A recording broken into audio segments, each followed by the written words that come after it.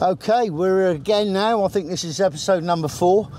Me and Emily, we're off out. Well, as you can see, we've got harvest, we've got sunshine, and it's been quite a lot of evenings where I've been sitting out and it's been freezing bloody cold this summer. But tonight, perfect night.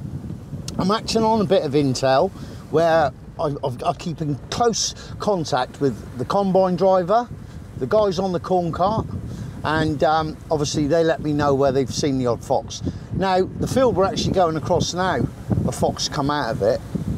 I did put a bait pipe over next to the railway line. I didn't get no takers whatsoever. So I've had some other foxes that I've heard about and I've sort of gone and sorted those out. So come over here the weekend with Shell, and the field we're going to tonight, I named it Fox Field before I knew actually what it is properly called. The reason why is I shoot a lot of foxes on it. If you look across there now in front of us, over this way, you've got all that MOD land, which I border. I've got a wood up the top there. I've still got some standing wheat next to us here, but all of this has been cut. They've just turned the straw by the look of it, which is lifted it up, but I always feel that just makes the foxes feel a little bit more comfortable coming out. But so, good old Fox Field. I didn't get no takers on the bait. I thought, nah, I'll go and bait where I normally bait. There's a run. This year it's not as well used as it is in normal years. I can go there and it's like the M1. My sensors are starting to annoy us here. But anyway, so I put some bait out. Me and Michelle brought the dogs over.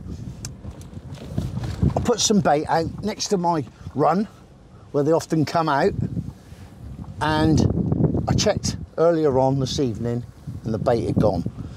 So I put another pigeon down, scattered some cat food, just to get the scent going.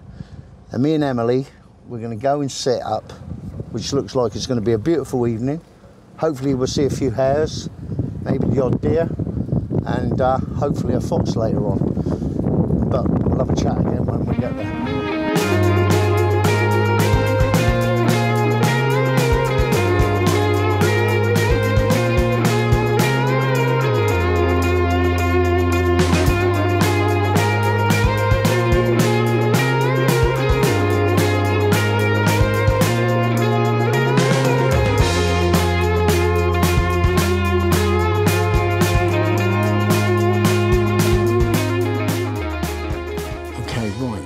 Pulled up where we're going to sit tonight. So this is probably my biggest bit of wood on the whole ground actually, but it's not the size of this wood, it's really what's behind it. So if Emily turns,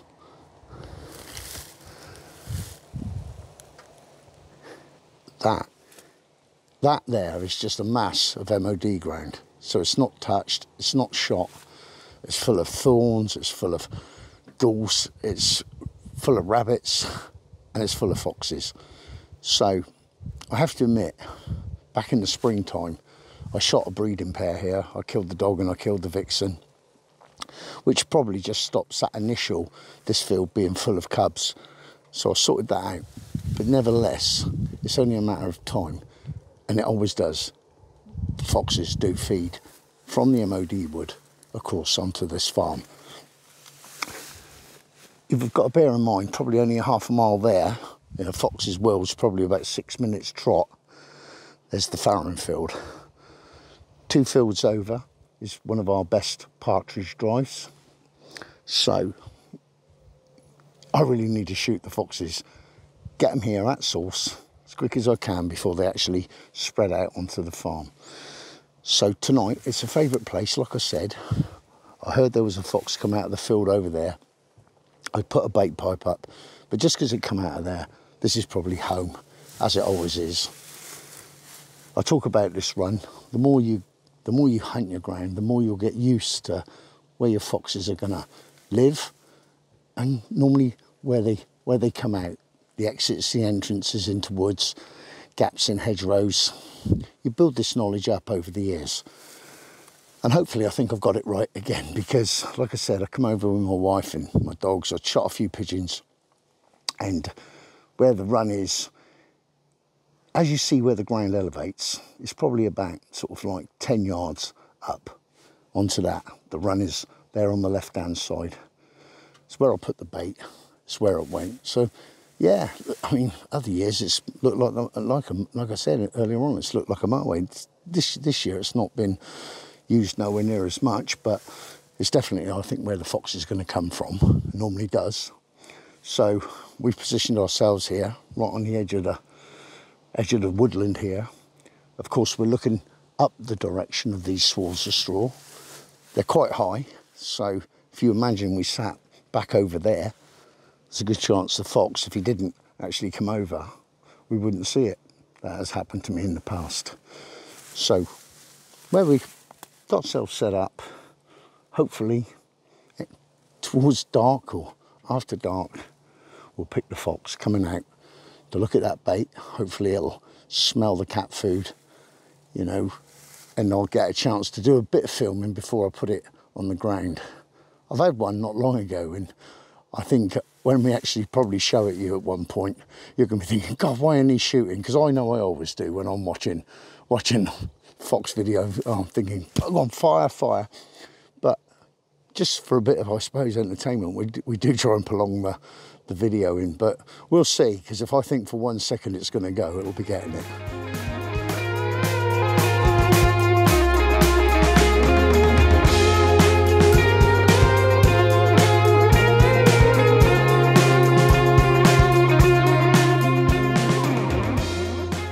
Okay, right. We've probably still got about another half an hour or more before it starts hitting dusk. This is when I always feel a bit guilty, because you start talking to people and they say, oh, the nights are drawing in. I think, yeah, I'm not out so late before I get some action. A bit selfish of me, but then I do love it. This is probably, I can count on my hand how many evenings I've sat out when I've been warm. I mean, obviously in a minute I'll be covering myself up. But pigeons, I've always loved hearing that. And if you listen to them properly, they'll always end up with, whoa. Useless bit of information for you all, but that's the sad sort of person I am about wildlife. I've spent so much time sat listening to them. It's always good if you can hear a woodpecker laughing at you. Or on the way in, we see 3 magpies. Now, I shoot every magpie I see, for obvious reason, for the game birds. But they got to be my best friend when it comes to sitting out for foxes. They give away a fox every time. So yeah, we see 3 on the way in. 1 for sorrow, 2 for joy, 3 for a girl. So maybe it'll be a vixen tonight. We'll see. But no, like I said, we're probably going to have to take the chatting down a bit now, as it's night's sort of going to loom in on us. Pretty excited about tonight. I think we've got a good chance, and I'm looking forward to us getting some good footage later on.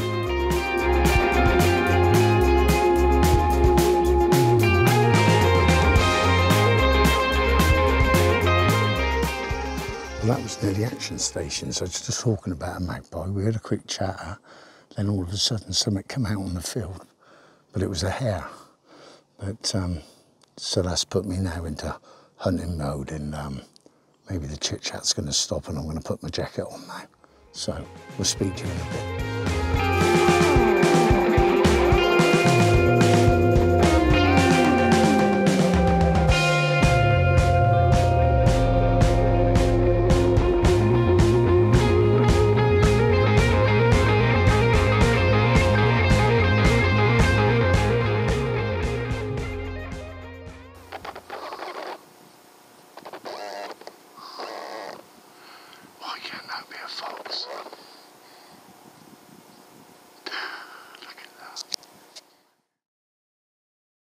So there you go, we had a blank tonight. I did roll the dice a little bit. I'd only baited it for 1 night. I normally 2 or 3 nights, get them nice and confident. We did try a bit of calling, but we were very close to the wood. Well, then again, we packed everything up. Just as I was putting my stuff away, a bloody fox did come out to the call. We moved a bit too quick. Give it about 10 minutes. Should have given it a bit longer. It's a school night, and yeah, it's one of those. It happens. I hate it. Traumatised that I'm going to be all night, but we'll get him. I'll carry on the bait now.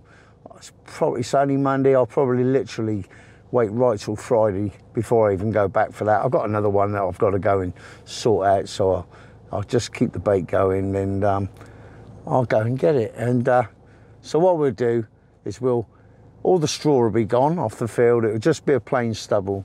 So then when I get the bugger, we'll just add it on to the end of this video, the kill shot. Good evening. Bye.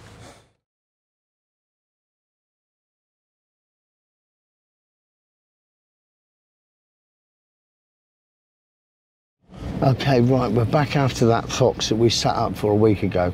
I've left it quiet because I had another couple of foxes to target, which I've gone and shot. Now, they cut this top field, the top of the wood. Obviously, we sat at the bottom of the, what I call the MOD wood. We're going to sit at the top side now. I had a trail cam set up. The fox has shown a couple of times, but with no regularity. And guess what? He didn't show last night. But I'm not going to let that put me off, because you'll probably be sick of hearing me say this. You won't shoot them sat in the armchair, and that's how I feel. Look, it's a great evening. Okay, it never showed last night. I'm going to come here. We're going to sit up. We'll give it a good hour into dark. If that doesn't work, I'll try a call. Now, I did call last time at the bottom of the wood. So I used my favourite, my synthetic call. So because I used that, I'm going to use my metal one tonight. Slightly different tone, psychological probably, but I just feel because I've actually used that other one and he might have heard it and it didn't come, I will try a different call this time, different tone. So if he doesn't show up naturally, we'll hopefully stand a chance with that. As you can see, the swirls of straw are still on this. It has 2 impacts. It does make them feel a bit safer coming out on it, but you can they can come out and you can't see the buggers as well. So, you know, there's advantages to it and there is disadvantages to it. But we're gonna try our luck tonight. Just sat here. I'm gonna go up a bit bloody higher. It's, like I said, he hasn't been regular, but we've got to give him a go, and that's what we're going to do. So we'll let you know how we get on.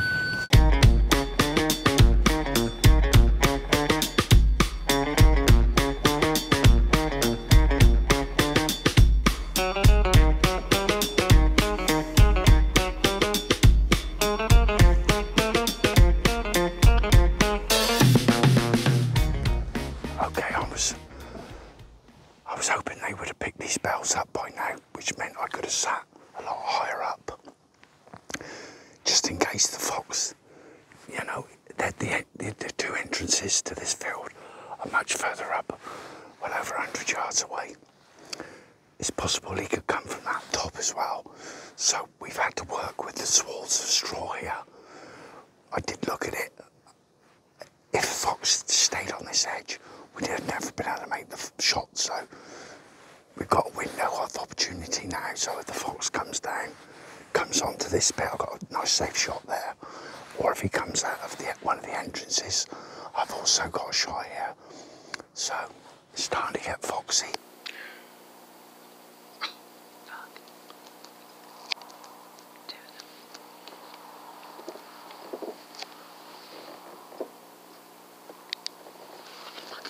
In there. Got me. Oh, fucking bad. The cups.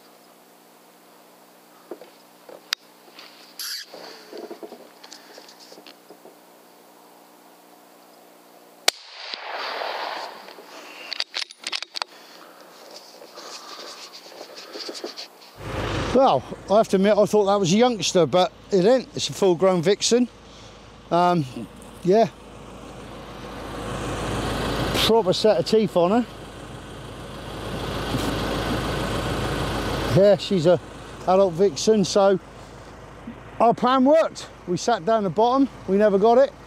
We come back tonight and there's the job done. We did see two though, so I've still got some work to do here. But brilliant, Emily's brought me luck again. We had to change the plan, but that's how I hunt my foxes. I find out where they are and I put something in place to try and get them, and it's worked tonight, so brilliant. Okay, I've got one confession. It all happened so quick, and like a tit, I never put the record button on. But at the moment, we got the Mars thermal from ATN, which we're just using at the moment as a spotter, and which we will move over onto the rifle. We just wanted to have a few goes with it first. And thankfully, Emily videoed it with that. So you'll be able to watch it through that. Yeah, Emily had one job to do, and that was to tell me to record now. I can't blame her. She thought I was in the zone, but I'm still learning all these things. So I hope you enjoyed the video. Like I said, we sat down the bottom. We've now moved up the top. Different plan, and it's worked for us. But there was two foxes come out, so I will be back. See you later.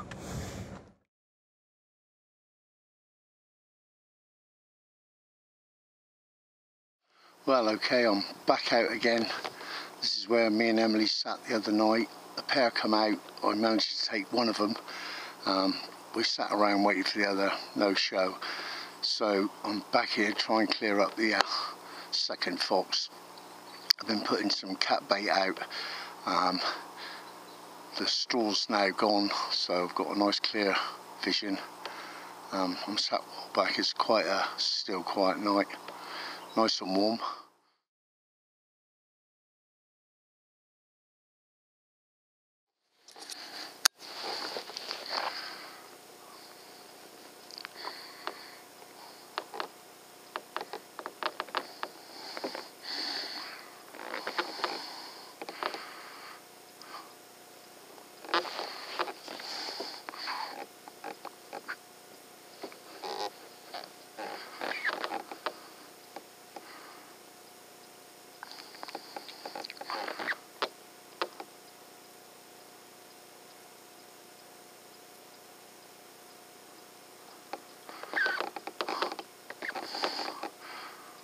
Oi!